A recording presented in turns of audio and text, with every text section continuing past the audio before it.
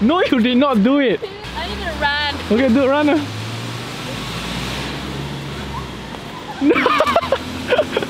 Let the expert show you how to do it. Okay, hold the camera. And this is with a 10 kg backpack, okay?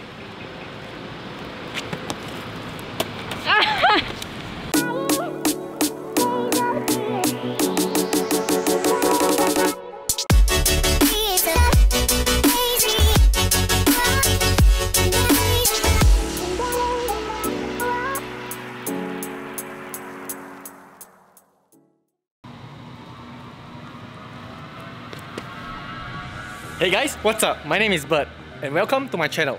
So for the first trip of 2019, I'll be exploring Taiwan. So in this video, I'm going to be taking you along to the places that I'll be visiting. At the same time, show you the behind the scenes of how I capture my cinematic sequences. So if you want to learn how I make my videos, keep watching on.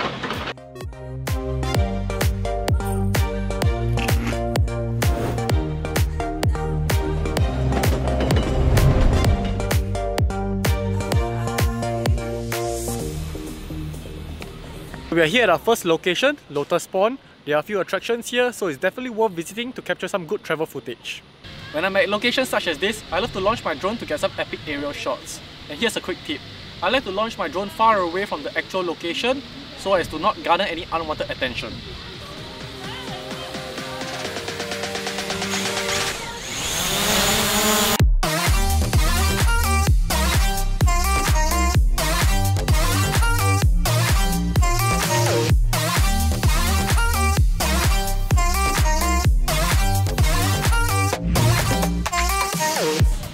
So if you're a filmmaker and you find a girlfriend that's willing to wait for you 40 minutes to get your drone shots, She's a keeper. She's a keeper.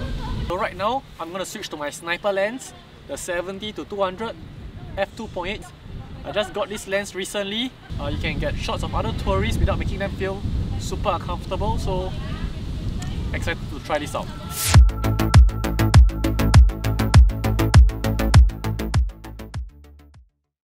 Okay, I'm done with the first location. The clips you just saw were shot on the 70-200 G Master. All the clips were handheld, so if you're impressed by how stable it was, you should be. So now we're gonna head back to the hotel to get some rest because the girlfriend is slightly angry that it took so long.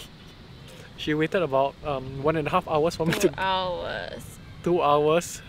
Pretty sure she round up. Yeah, but we took about 2 hours, including the time lapse and the shots.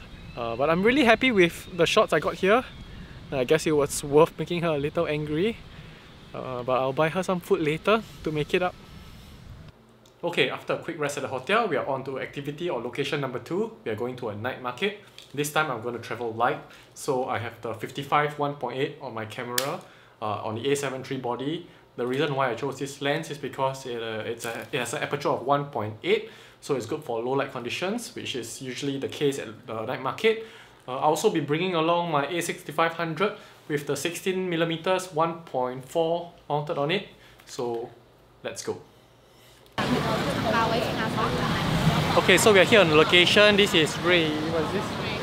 This is Ray Feng Night Market. So like I said, I'll be filming with the A7 III with the 55mm, but I'll be pairing it with the Zhiyun crane. So I'll put it on the gimbal, so we're gonna get smooth shots. I'm now going to put together a cinematic sequence for you. Enjoy!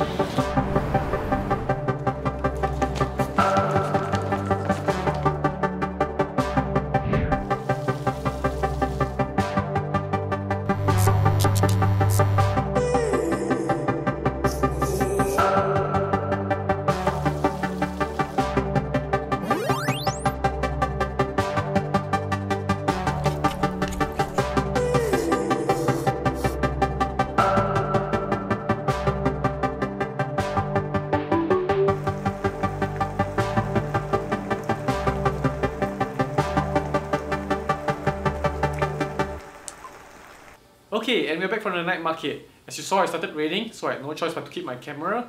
Lucky for me, I managed to get enough shots to create a cinematic sequence.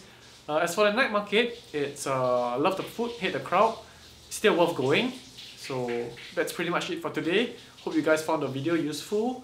And with that said, it's a wrap.